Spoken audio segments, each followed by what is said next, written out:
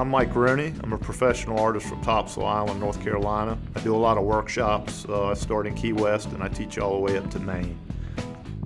The Lukas paints dry really quick. That's probably one of the reasons that I use it, is because I think it's that beeswax that's in it. There's a little bit of beeswax in it, and it dries quicker than any paint I've ever used. And I think I've probably tried everything. But in a day, most of the dark colors are dry, and about a day and a half, even things that white is mixed in with are drying to the touch. So that's great for a plein air painter. Doesn't want to drag around a bunch of wet paintings. Well, I love the way the Lukas oils feel because they're really buttery, they're really creamy from tube to tube. A lot of times you'll get a tube of paint, let's say you've got another brand of paint and you're trying to squeeze it out of the tube. It doesn't want to come out of the tube, it's too stiff. Other times it's too much oil. Like even a lot of times when you open the cap, there's a lot of oil at the top. But in some brands of paint, the oil is mixed all through the paint and you'll get a spot that's really oily.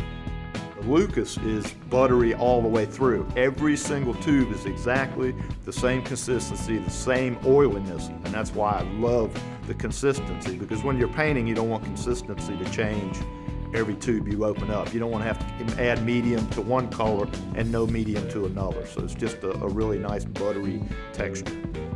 Well, I do a lot of knife paintings. I could blend it with a knife. The blending part of the paint is excellent. I mean, you can blend it with a brush. You can half blend it and let it streak. I mean, it does a good job of blending. I think the value of what you're getting for the money is it's the equivalent of getting an $8 tube of paint, and if you bought another brand, it would be $16 or $20. I mean, you can't tell the difference, and we all need to save money. I mean, artists are always trying to save money, and if you can get a $16 tube of paint for $7 or $8, who wouldn't buy that? Now, I'm not going to buy a $6 or $7 tube of paint that doesn't cover, it's not creamy, it's got bad consistency or any of the issues I've talked about. But if it's the same paint as something that costs 2 or 3 times more, why would you go pay 2 or 3 times more?